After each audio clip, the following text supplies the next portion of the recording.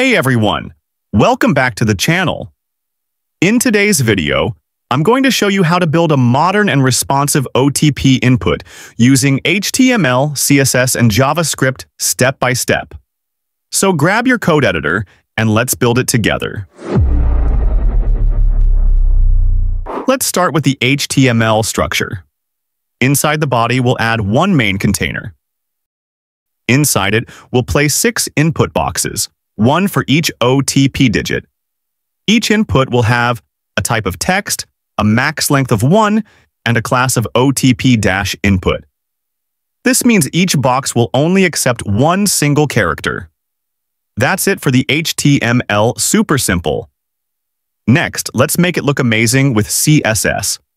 Alright, I've already created a simple CSS variables to keep our design clean and easy to update later, and some style for the body to center everything on the screen.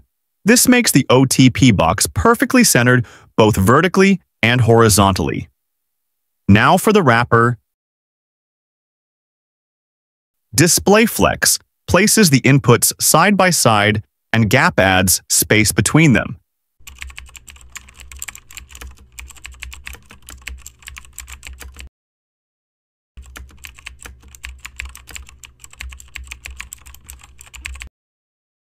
And now, the inputs themselves are little boxes. The clamp function makes the inputs responsive. They'll resize nicely on phones and desktops.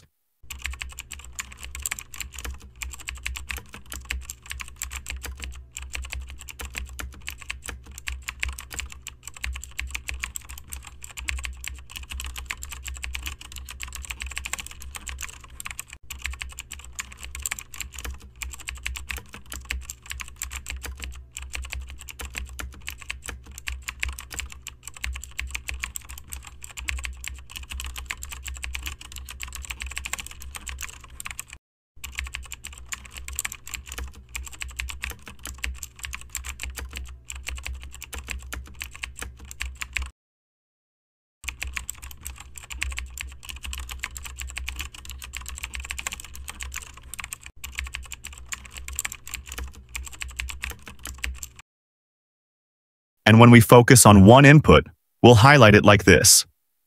Beautiful, right? Finally, when an input is filled, we'll slightly change its color to indicate it's done.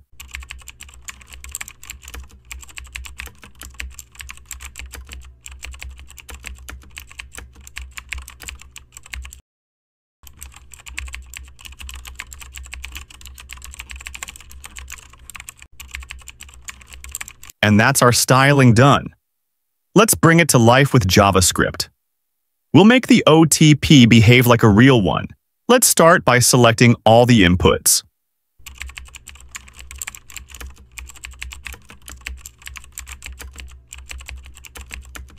Now loop through each input and add event listeners.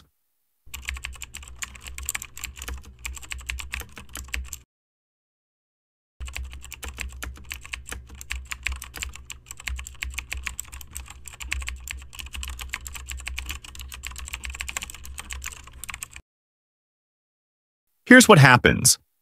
It only allows numbers using a simple regex.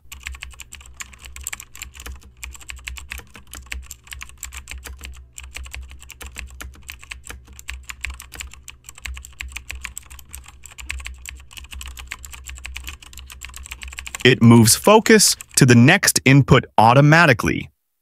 And it adds a dot-filled class for styling when the input isn't empty.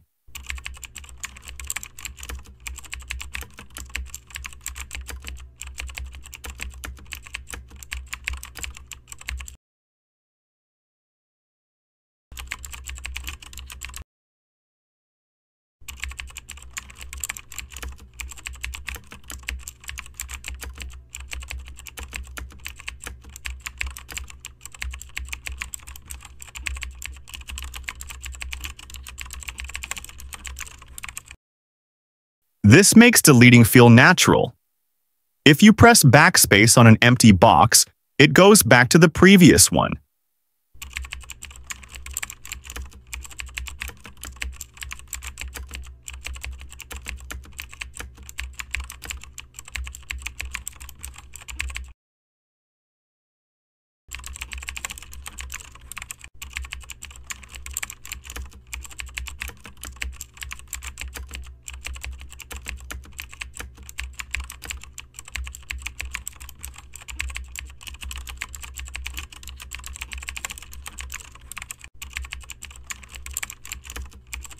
This allows users to paste their OTP, and it automatically fills each box one by one. Pretty awesome, right?